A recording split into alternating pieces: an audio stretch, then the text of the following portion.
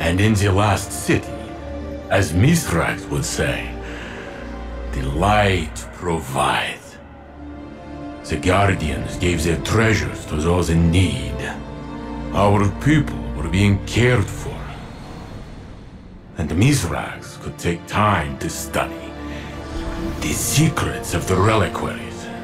He said they were connected by threads he alone could perceive, and that they whispered to him.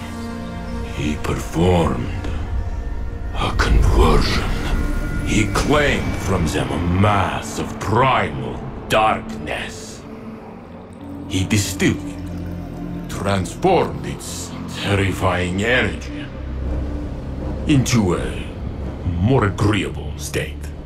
And Osiris, my phoenix, who broke time itself to bring me to his side, awoke.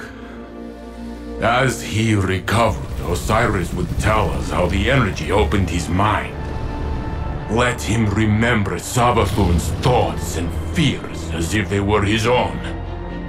He would tell us of a power she knew of, a secret hidden away on Neptune. Yes, he would explain all of this.